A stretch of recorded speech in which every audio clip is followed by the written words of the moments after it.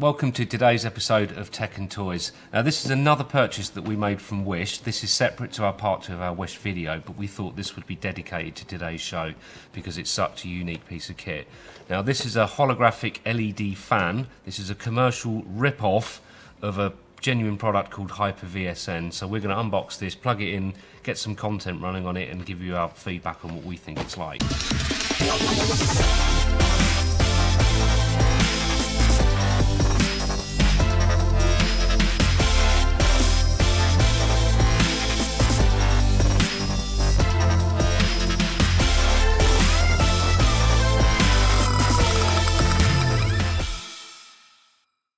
So holograms, it's a bit of a grey area. So holograms realistically can't be made, fundamentally. You know, the sort of thing you see in Star Wars. Help me, Obi-Wan Kenobi. You're my only hope. Can't be actually created because there is no way to stop light at a certain point. What these do is create the sort of visuals that look like a hologram where something's floating in air. But most of you have probably seen these sort of things before as a fan that shows the time going around it. Yeah, like a persistence of vision style. Exactly. I mean, this is just fundamentally a bigger version of it. Yeah, as far as it being holographic, I think that's probably fairly loose, to be honest. Yes, it you is. know, we're certainly not going to be asking Obi-Wan Kenobi for his help. But yeah, no, I think we should certainly plug it in and have a look, see what this comes out like. Just to give you a side note, we've used the real genuine versions of these commercially, and they're pretty good. You may have seen them on other YouTube videos. So how this thing at 80 quid compares, we'll find out. Yeah, certainly to you know, HyperVSN's pricing, which is per fan. I know the HyperVSN is a lot higher resolution than this.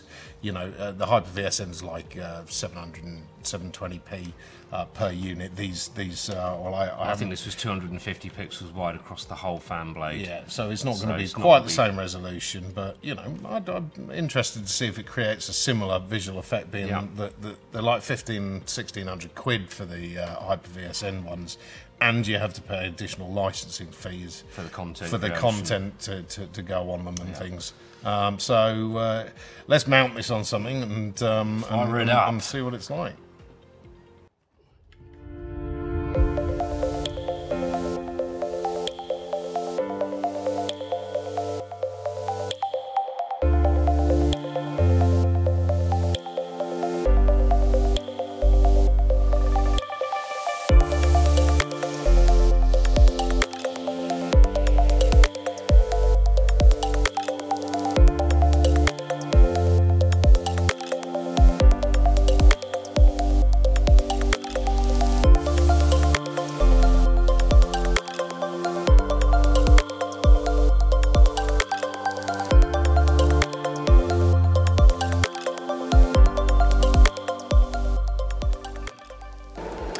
So we've got the fan set up. As you can see, it's going around playing our logo. We've put this black cloth behind just to give it a bit better contrast for the camera.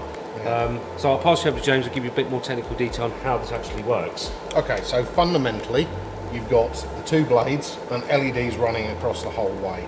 And simply speaking, as the blade rotates, the LEDs go on and off, only coming on at their correct position during its rotation. So if we slowed this right down on a slow-mo camera, you would see the blade spinning, and as it gets to this point, a blue LED would come on and then go off as it passes over to here, and back on for the logo, and then off all the way around to here, and such forth. So, you know, it's actually a very clever bit of kit, and, you know, the Chinese haven't done a bad job of completely ripping off someone else's idea, but it does, you know, it does actually work.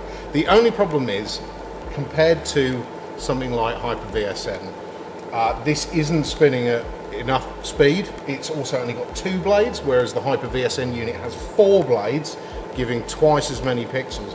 And you will see that in the shot you're looking at, you can see it flickering ever so slightly. You don't see it quite as bad in real life, but for a camera will pick it up quite badly. So we've actually had to adjust the shutter rate of the camera we're filming on now to compensate. because if I put it on automatic, it looks awful. You see a lot of missing parts of the imaging, and that's just where the shutter rate of the camera is not matching up with the number of rotations, the amount of times the pixels are going on and off. So I tell you what, I would not like to catch my hand on this. I was going to say, when I first got it out of the box and switched it on, I was holding it in my hand like that, and the gyroscopic forces of it hit me on the arm, and it was quite painful. Yeah, so I'm not we're surprised, standing, and it's Chinese, which means it could explode at any second. And on this background, the blades are actually really difficult to see because those blades are obviously black. So, you know, the resolution's not brilliant, but we are talking about something that is, what, 1/20th of the cost of the real deal. So actually, do you know what? It's not that bad. Yeah, it is. And from a software perspective, it came with an app for your phone, which was from a dodgy, non-sanctioned application store. So it wasn't Google Play or the Apple Store, which was a little bit worrying. And it came with a piece of PC software called 3D something or other. It enables you to basically take any video or still image and convert it and upload it to the built-in SD card over Wi-Fi, or you take the card out physically. And the end result is what we've got here. This is just so fundamentally, this logo is actually, rather than having transparency, it is simply on a black background, because obviously black is not played out by LEDs, as they can't emit a black colour. They're just not switched on, and that's what gives it the transparent effect. So anything in here that is black, i.e. the buttons on the left-hand side of the logo there, they're just not lit up. So you know, you can quite easily create these. And I'll be honest, the software was pretty easy to use. You know, you just highlight, and don't forget, this is a circular image.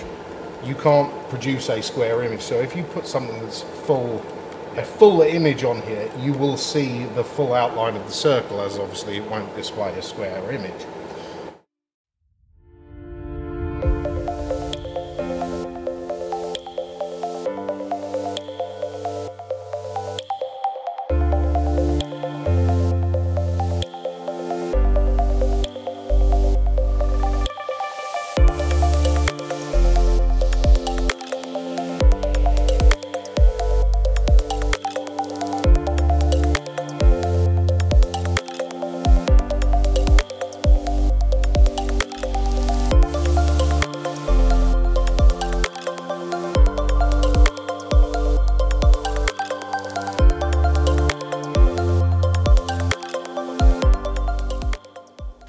So there we go. It's not hologram, but it kind of does the job it's supposed to do. And for 80 quid, how long did it take to get here? It took quite a long while. Ordered that beginning of May, and it arrived on 2 days ago. So it's taken over 6 weeks to get here. So but 80 quid. It's a lot cheaper than the 1,500 quid for the real deal. It came with an SD card, and it's got Wi-Fi built in, so you can wirelessly transfer your videos and pictures, etc. I think it's not a bad solution for a cheaper version, like you said, for a little shop that wants this sort of thing on there. But realistically, for 80 quid, I'd probably just go and buy a second-hand 32-inch screen or something and mount it on the wall. Probably be easier and more reliable. The only good thing it does cool down the room because it acts like a huge fan, so it'd be good at keeping the bin cool when we eventually pop it in. Yeah, which will be as soon as it blows up in a couple of days. So thanks for joining us again. And we shall see you on our next video. Don't forget to like and subscribe, and we shall see you soon. Adios.